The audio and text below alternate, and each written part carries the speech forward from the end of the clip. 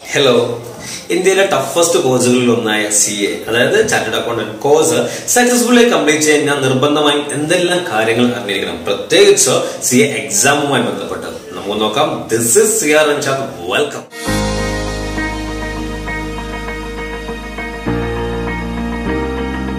കുറച്ച് ദിവസങ്ങൾക്ക് മുമ്പ് സിഎക്ക് പഠിക്കുന്ന സുഹൃത്ത് എന്നെ വിളിച്ചിട്ട് പറഞ്ഞു, റിൻഷാദ്, ഞാൻ ഈ കോഴ്സ് നിർത്താൻ പോവാണ്, എന്നെ കൊണ്ട് കൂട്ടിയാൽ കൂടൂല, വെറുതെ എന്തിനാ ഇനിയും കൂട്ടുകാരെ കൊണ്ട് പറയിപ്പിക്കുന്നത്.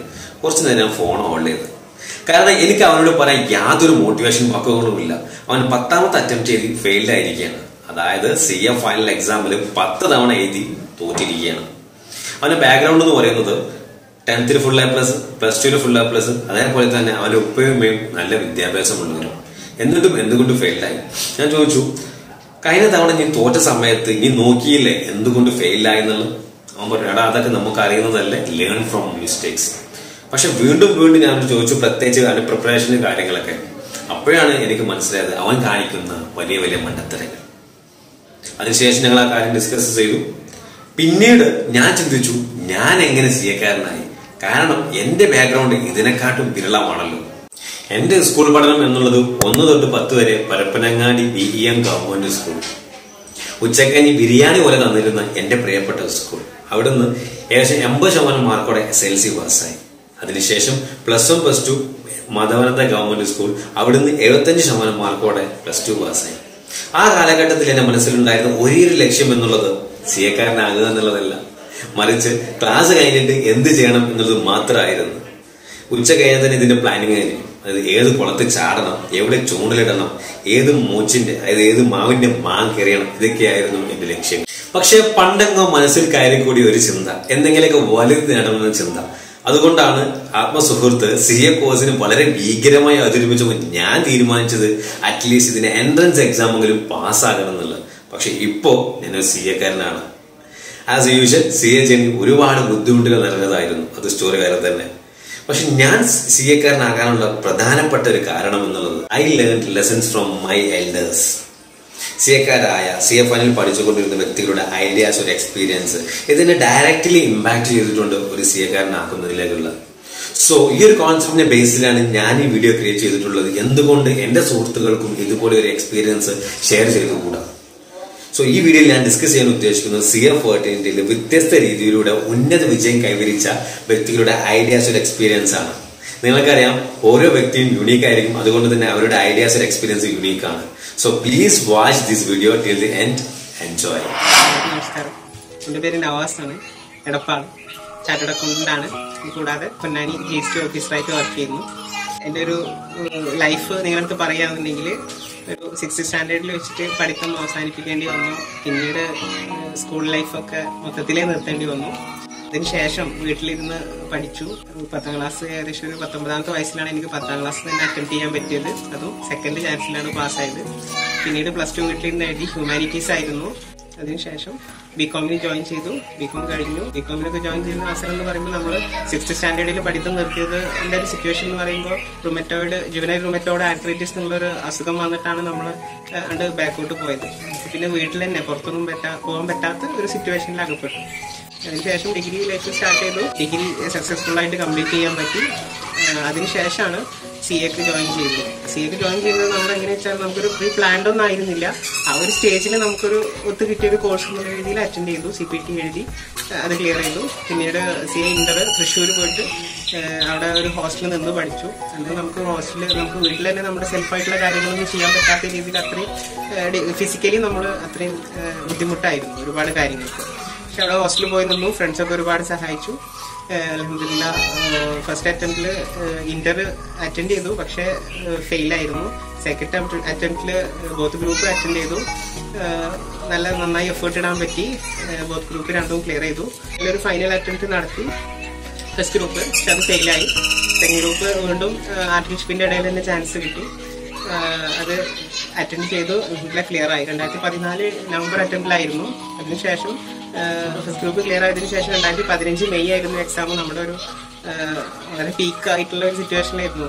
മെന്റലി ഭയങ്കര ഹാപ്പി ആയിട്ടുള്ള ഒരു രീതിയിൽ നമ്മൾ സെക്കൻഡ് ഗ്രൂപ്പിനുള്ള പ്രിപ്പറേഷൻ ആയിരുന്നു. പക്ഷെ അതിന്റെ ഇടയിൽ നമുക്ക് വീണ്ടും പഴയ രീതിയിലുള്ള അസുഖങ്ങൾ വീണ്ടും വരികയും വീട്ടിൽ എന്താ പറയുക ബെഡിൽ തന്നെ നമുക്ക് സ്വയം ഒരു കാര്യങ്ങളും ചെയ്യാൻ പറ്റാത്ത രീതിയിൽ ബെഡ് റിട്ടേൺ ആവുന്ന ഒരു സിറ്റുവേഷനിൽ വീണ്ടും ആയി. നമ്മളൊരു ഫൈനല് ഇങ്ങനെ എഴുതി ക്ലിയർ ചെയ്യാൻ വേണ്ടി വെയിറ്റ് ചെയ്തിരിക്കുന്ന ഒരു സിറ്റുവേഷനിലാണ് നമ്മളൊരു തിരിച്ചുപോക്ക്. അങ്ങോട്ട് കൂടിയിട്ട് വീണ്ടും ഡ്രോപ്പ് ചെയ്യേണ്ടി വന്നു പഠിത്തമൊക്കെ. സർജറീസ് വന്നു. സർജറീസ് 2 നീ ജോയിന്റ് 2 ഹിപ്പ് ജോയിന്റ് ഒക്കെ മാറ്റി വെച്ചു. പിന്നീട് ഏകദേശം ഒരു 1.5 വർഷത്തിന് ശേഷമാണ് വീണ്ടും ഫൈനൽ സെക്കൻഡ് ഗ്രൂപ്പ് എഴുതാൻ വേണ്ടിയിട്ട് വരുന്നത്. പക്ഷെ ഒരു 3-4 അറ്റംപ്റ്റുകൾ വെറുതെ നമ്മൾ പോയി എഴുതാന്നല്ലാതെ നമുക്ക് ചെയറിൽ ഇരിക്കാനുള്ള ഒരു സിറ്റുവേഷൻ പോലും ഒന്നും ആയിട്ടുണ്ടായിരുന്നു. അങ്ങനെ ഒരു 5th അറ്റംപ്റ്റിലാണ് സെക്കൻഡ് ഗ്രൂപ്പ് 2018 മെയിലത്തെ അറ്റംപ്റ്റിൽ എഴുതി ക്ലിയർ ചെയ്തു. ഹാപ്പിയാണ്. ബിഷപ്പിന്റെ ഇടയിൽ പോയിട്ട് എഴുതിയ ഒരു എക്സാം ആയിരുന്നു PSCയുടെ, കേരള PSCയുടെ എക്സാം ആയിരുന്നു. കൊമേഴ്ഷ്യൽ ടാക്സ് ഓഫീസർ എന്ന് പറഞ്ഞിട്ടുള്ള ഒരു ഗസറ്റഡ് പോസ്റ്റാണ്. അപ്പൊ അതിലേക്ക് നമ്മൾ അങ്ങനെ പ്രിപ്പയർഡ് ഒന്നും ആയിരുന്നില്ല. നമ്മുടെ CA പ്രിപ്പറേഷന്റെ ഇടയിൽ കിട്ടിയൊരു അവസരം എന്നുള്ള നിലക്ക് പോയിട്ട് എഴുതി വന്നു. പിന്നീട് 2017 റാങ്ക് ലിസ്റ്റ് വന്നു. അപ്പോൾ ഓൾ കേരള ലെവലിൽ 3rd റാങ്ക് കിട്ടി. അതിനോടനുബന്ധിച്ച് പിന്നെ 2018 ജൂലൈയിൽ പോസ്റ്റിംഗ് പോയി.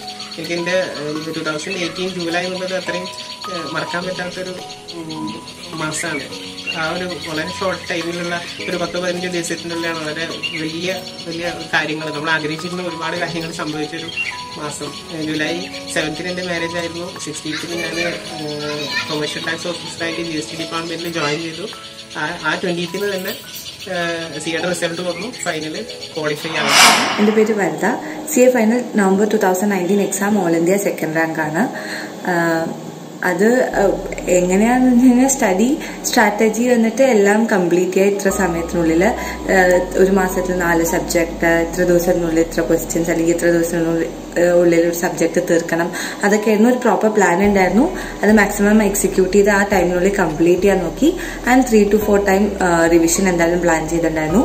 പിന്നെ suggested answers, RTPs, mock test papers ഇതൊക്കെ നോക്കി റെഫർ ചെയ്തിട്ടാണ് പോയത്. കാരണം MCQ ഒക്കെ ഉള്ളതുകൊണ്ട്. ചലഞ്ചസ് എന്താണെന്ന് പറഞ്ഞു കഴിഞ്ഞാൽ ആ ടൈമിനുള്ളിൽ അത് കംപ്ലീറ്റ് ചെയ്യണല്ലോ. ടൈം ഭയങ്കര ക്രിട്ടിക്കലാണ്. ഇത്രയും വാസ്റ്റ് സബ്ജക്ട് നമ്മൾ ഇത്രയും സമയത്തിനുള്ളിൽ തീർക്കുക എന്നുള്ളതാണ് മെയിൻ ചലഞ്ച് ഫേസ് ചെയ്തിട്ടുണ്ടായിരുന്നത്. ആൻഡ് ഓൾസോ മനസ്സിലൊരു 3-4 തവണ റിവിഷൻ വേണമെന്നുണ്ടായിരുന്നു. അതും ആയിരുന്നു ഏറ്റവും വലിയ ചലഞ്ച്, അത് തീർക്കുക എന്നുള്ളത്. സ്ട്രെസ് മാനേജ്മെന്റ്, സ്ട്രെസ് എനിക്ക് ഏറ്റവും കൂടുതൽ ഉണ്ടായിരുന്നു. 5 മിനിറ്റ് വേസ്റ്റ് ചെയ്തു വെച്ചാൽ ഭയങ്കര ടെൻഷൻ വരും. അപ്പൊ മാക്സിമം ആ ടൈം വേസ്റ്റ് ചെയ്യാതെ ഇരിക്കാൻ നോക്കി. അതാണ് സ്ട്രെസ് മാനേജ് ചെയ്യാൻ നോക്കി ചെയ്തിട്ടുണ്ടായിരുന്നത്. പിന്നെ പ്രാർത്ഥിക്കുക. സക്സസ് മന്ത്ര എന്നൊക്കെ പറഞ്ഞു കഴിഞ്ഞാൽ ഞാൻ ഒന്നും സ്കിപ്പ് ചെയ്യാതെ പഠിക്കാൻ നോക്കി. കാരണം MCQ ഒക്കെ ഉള്ള കാരണം നമുക്ക് സ്കിപ്പ് ചെയ്ത് കഴിഞ്ഞാലും എവിടുന്നാ വരിക എന്നുള്ള ഒരു ഐഡിയ ഉണ്ടായിരുന്നില്ല. അപ്പൊ മാക്സിമം എന്റെ കയ്യിൽ ഏത് ബുക്കാണോ ഞാൻ റെഫർ ചെയ്തിട്ടുണ്ടായിരുന്നത്, സ്റ്റഡി മെറ്റീരിയലോ അല്ലെങ്കിൽ വേറെ ഓതേഴ്സിന്റെ ബുക്കോ ഏതായാലും അത് മാക്സിമം കംപ്ലീറ്റ് ചെയ്യുക. ഫുൾ ഒന്നും സ്കിപ്പ് ചെയ്യാതെ വായിക്കാൻ മാക്സിമം ശ്രദ്ധിച്ചിട്ടുണ്ട്. അത് തന്നെയാണ് ഇതിക്ക് നയിച്ചത്, ഈശ്വരന്റെ അനുഗ്രഹവും. അപ്പം എല്ലാവരും പഠിക്കുക, നല്ലോണം ഒന്നും സ്കിപ്പ് ചെയ്യാതെ പഠിക്കുക.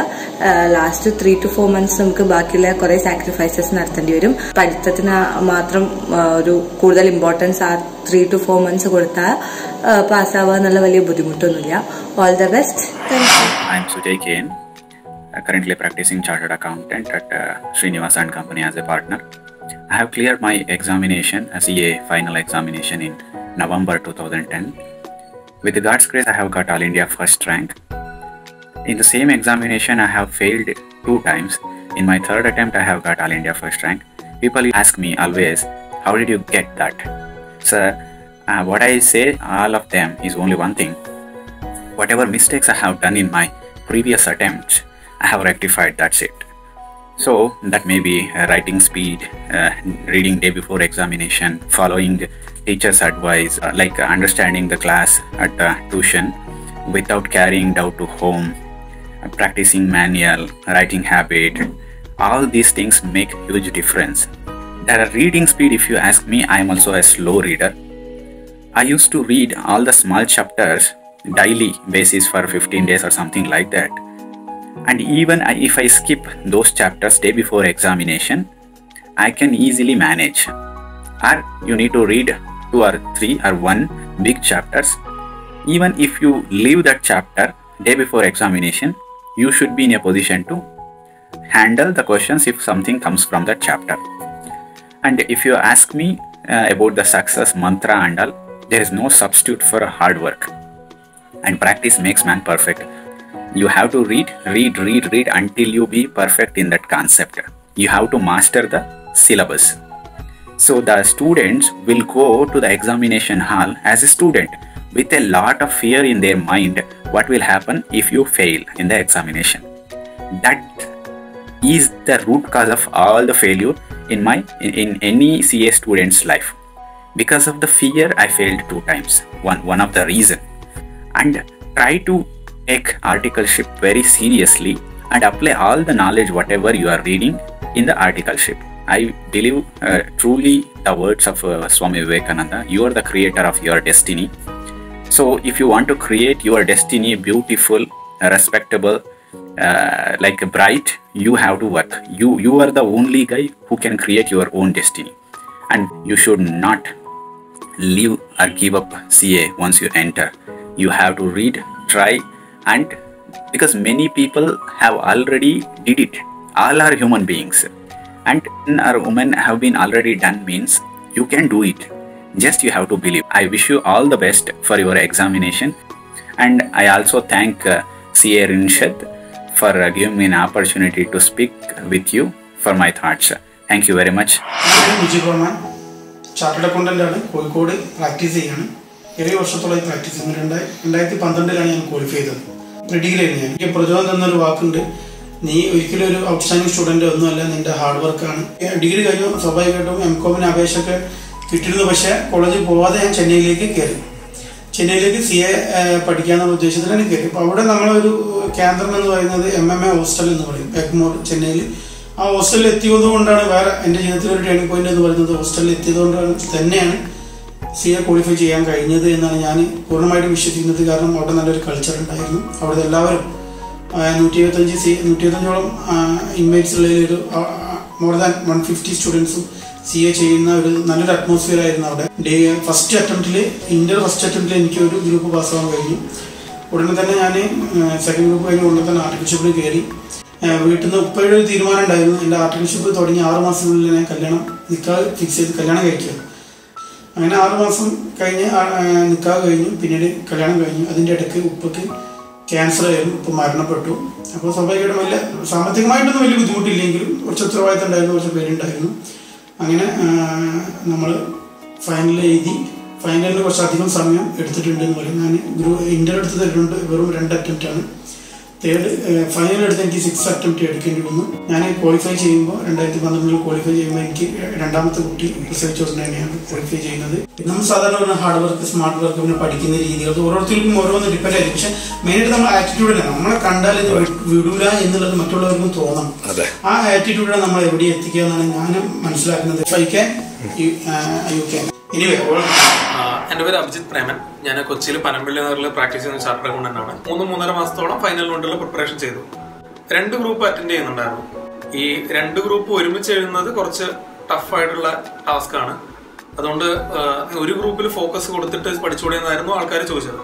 അപ്പൊ നമ്മൾ എന്തായാലും 2ഉം എഴുതാമെന്നുള്ള ധാരണയിലായിരുന്നു നിൽക്കുന്നുണ്ടായത്. സോ നമ്മുടെ മോഡ് ഓഫ് സ്റ്റഡിയിൽ ചെറിയൊരു ചേഞ്ച് വരുത്തി. ആദ്യം ഫസ്റ്റ് ഗ്രൂപ്പിന് എംഫസിസ് കൊടുത്തു. അതായത് ഫെബ്രുവരി മാസം കംപ്ലീറ്റ് ഫസ്റ്റ് ഗ്രൂപ്പ് ക്ലിയർ ചെയ്തു. ഓഡിറ്റിംഗിന്റെ പേപ്പർ നമ്മൾ ഓൾറെഡി അറ്റൻഡ് ചെയ്തിട്ടുണ്ടായിരുന്നു.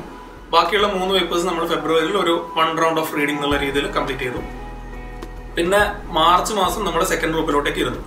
സോ നമുക്ക് ഐഡിയലി ഏപ്രിലൊക്കെ ആകുമ്പോഴേക്ക് നമ്മൾ 1 റൗണ്ട് ഓഫ് ഒരു സ്റ്റഡി എന്നുള്ള സംഭവം നമുക്ക് കവർ ചെയ്യാൻ പറ്റിയിട്ടുണ്ടായി. ഒരു മാർച്ച് ആയപ്പോഴൊക്കെയാണ് നമ്മൾ ശരിക്കും അനലൈസ് ചെയ്യുന്നത്, നമ്മൾ എവിടെ എത്തി, നമ്മുടെ പഠിച്ച രീതിയൊക്കെ കറക്റ്റ് ആണോ, ഈ രീതിയിലുള്ള കുറേ ഡൗട്ട്സ് ഒക്കെ നമുക്ക് വരാൻ തുടങ്ങി.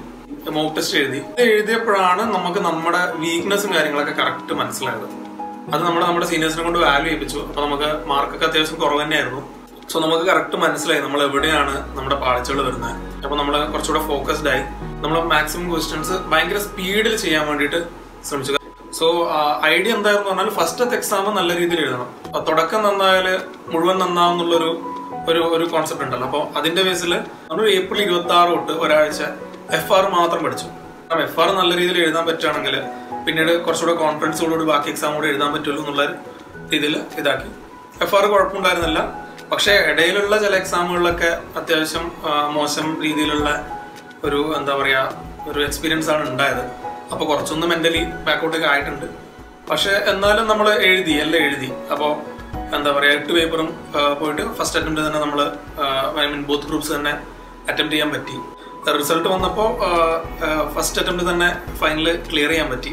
ആ ഒരു 3 മാസം അല്ലെങ്കിൽ 3.5 മാസം നമ്മൾ പഠിച്ചത് ഭയങ്കര ഡെഡിക്കേറ്റഡ് ആയിട്ടും ഭയങ്കര ഹാർഡ് വർക്കിംഗ് ആയിട്ട് തന്നെയാണ് നമ്മൾ ചെയ്തിട്ടുണ്ടായത്. കാരണം ഒരുപാട് ഡിസ്ട്രാക്ഷൻസ് ഒക്കെ ഉണ്ടായി. അതിനൊന്നും ഫോക്കസ് ഔട്ട് ആവാതെ ഭയങ്കര സ്റ്റഡിയിലോട്ടേക്ക് മാത്രം ഫോക്കസ് കൊടുത്തു. എനിക്ക് തിയേറ്ററിൽ പോയിട്ട് പടം കാണാൻ പറഞ്ഞാൽ ഭയങ്കര ക്രേസുള്ളൊരു സംഭവമായിരുന്നു. അപ്പോൾ ആ ഒരു 3-3.5 മാസം കാലത്തോളം ഞാൻ തിയേറ്ററിലൊന്നും പോയി പടമൊന്നും കണ്ടില്ല. എൻ്റെ ഏറ്റവും വലിയ ഇഷ്ടങ്ങൾ ഞാൻ അവിടെ മാറ്റി വെക്കായിരുന്നു. വാട്സപ്പ്, ഫേസ്ബുക്ക് ഒക്കെ യൂസ് ചെയ്യുന്നത് ഭയങ്കരത്തിൽ കുറച്ചിട്ടുണ്ടായി.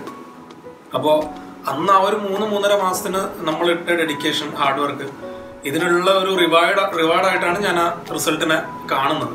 നല്ല രീതിയിൽ ഹാർഡ് വർക്ക് ചെയ്യുക, 100% ഡെഡിക്കേഷൻ ഇടുക, നല്ല 100% കമ്മിറ്റ്മെന്റും കൂടെ കൊടുക്കുക. എഴുതാൻ വരുന്ന എല്ലാ കുട്ടികൾക്കും എൻ്റെ ഓൾ ദ ബെസ്റ്റ് വിഷസ്. അപ്പോൾ നന്നായിട്ട് ടാക്കിൾ ചെയ്യാം. Hello everyone, this is TARUN JAGADEESH. Now today I'm going to talk about a very important thing which many CA students are actually facing, is about once your results are coming out and once you do not get through the exam, you face a very big challenge of studying again for the next time. Friends, once you do not clear, that does not mean that you are not worthy of becoming a chartered accountant. I myself had an issue wherein my results had got withheld and I did come to know about my results, and the next time when I was studying, it was very, very difficult. Today I share with you a very simple technique which actually helps many people to get through the examination. It is a technique that I have borrowed from this wonderful book called as The Power of Your Subconscious Mind. This book says that we have got 2 minds. One is the conscious mind and the other one is the subconscious mind. If something goes deep down your subconscious mind actually makes it a reality. One reason what I have understood by speaking to many students is that why many of them do not clear is that deep down they have this small doubt inside. Will I become a CA? This question keeps ringing in their heads. Instead of asking a question in this way, if you ask yourself and tell yourself, I will become a CA, the whole process changes, the whole thought process changes. Because if you keep asking yourself, will I become a CA? Am I capable of being a CA? How much ever you work hard, deep down you don't believe that you can clear through that attempt. In fact, a very good example of this one was one of my students in Chennai. Her name is Archana. She was not able to get through the exam for quite a long time, and the main weakness that she had was SFM. That's how I met her in my class also. She was not getting 15, 22, she was not getting more than that. So after she tried this technique and started telling to herself that yes, I am going to be a CA in this attempt, and she started preparing very vigorously for the examination. And when the exams got over and the results came, she called and she told me that she got exactly 40 marks in SFM and she qualified and she became a CA. She was saying that subconsciously I believed I will become a CA and I worked hard. My previous efforts also contributed to this one and I got exactly 40. Whether it is coincidence, whether it is luck, or whether it is the power of your mind, she says she's got no answers for this, but she says that yes, it became a reality. So friends, you have worked so hard, you just have to go one step forward, and this time, rather than doubting yourself that whether I will be able to become a CA, tell to yourself that yes, I will become a CA in this attempt and I will prove to everyone that I am the best. Good luck everyone. Thank you so much. ഓരോ വ്യക്തിയുടെയും ideas ഒരു experience നല്ല രീതിയിൽ ഉപകാരപ്രദമായി വിചാരിക്കുന്നു. ഇതിലേക്ക് ഒരു point എനിക്ക് add ചെയ്യാനുള്ളത് beautiful words of Bruce Lee. I have no fear on a man who has practiced 10,000 kicks at once, but I have fear on a man who has practiced 1 kick at 10,000 times. നിങ്ങൾ ഒരുപാട് ബുക്സുകൾ refer ചെയ്യാതെ ഒരു ബുക്കിൽ മാത്രം ഉറച്ചു നിൽക്കുക. ഒന്നെങ്കിൽ ICAയുടെ study material ആയിരിക്കാം, അല്ലെങ്കിൽ നിങ്ങൾക്ക് കംഫർട്ടായി തോന്നുന്ന മറ്റേതെങ്കിലും ഓതേഴ്സിന്റെ സ്റ്റഡി മെറ്റീരിയൽ ആയിരിക്കാം. അതിനുശേഷം maximum number of times revise ചെയ്യുക. എനിക്ക് പറ്റിയൊരു മിസ്റ്റേക്സ് ആണ്. CA ഫൈനലിൽ കമ്പനി ലോ പ്രിപ്പയർ ചെയ്യുന്ന സമയത്ത് ഞാൻ അതിലെ ഓഡിറ്റേഴ്സ് പാർട്ടിന് ഞാൻ റെഫർ ചെയ്തിട്ടുണ്ടായിരുന്നു വിജയരാജ സാർ ബുക്കായിരുന്നു. അതിനുശേഷം ഡയറക്ടേഴ്സ് പാർട്ടിന് ഞാൻ റെഫർ ചെയ്തിട്ടുണ്ടായിരുന്നു മുനീഷ് ഭണ്ഡാരി സാർ ബുക്ക്. അതിനുശേഷം ഇൻവെസ്റ്റിഗേഷൻ പാർട്ടിന് റെഫർ ചെയ്തിട്ടുണ്ടായിരുന്നു ICA സ്റ്റഡി മെറ്റീരിയൽ. പിന്നീട് ഡേ ബിഫോർ എക്സാം റിവൈസ് ചെയ്യാൻ ഒരുപാട് ബുദ്ധിമുട്ടി. സോ പ്ലീസ് ബി കെയർഫുൾ വിത്ത്. പിന്നെ ഈ വീഡിയോയിൽ എന്നെ ഏറ്റവും കൂടുതൽ ഇമ്പാക്ട് ചെയ്തിട്ടുള്ളത് നവാസ് സാറിന്റെ വീഡിയോ ആണ്. അദ്ദേഹത്തിന് ഫുൾ വീഡിയോ കണ്ടു കഴിഞ്ഞപ്പോൾ ലിറ്ററലി ഞാൻ കരഞ്ഞിട്ടുണ്ട്. അദ്ദേഹത്തിന് ഫുൾ വീഡിയോ ഡിസ്ക്രിപ്ഷനിൽ കൊടുക്കുന്നുണ്ട്. അതുപോലെ CA കോഴ്സുമായി ബന്ധപ്പെട്ട് എന്ത് ഹെൽപ്പ് വേണമെന്നുണ്ടെങ്കിൽ എന്നെ കോൺടാക്ട് ചെയ്യുക. അത് മറ്റുള്ളവരുടെ കൂടി സഹായത്തോടെ പരമാവധി ഞാൻ ശ്രമിക്കാം. എന്റെ ഡീറ്റെയിൽസും ഞാൻ ഡിസ്ക്രിപ്ഷനിൽ കൊടുക്കുന്നുണ്ട്. So before I sign off, I just wanted to say one thing. Whenever you are thinking of giving up, just remember why you started. So friends, never give up. Thank you so much for your patient listening. Bye.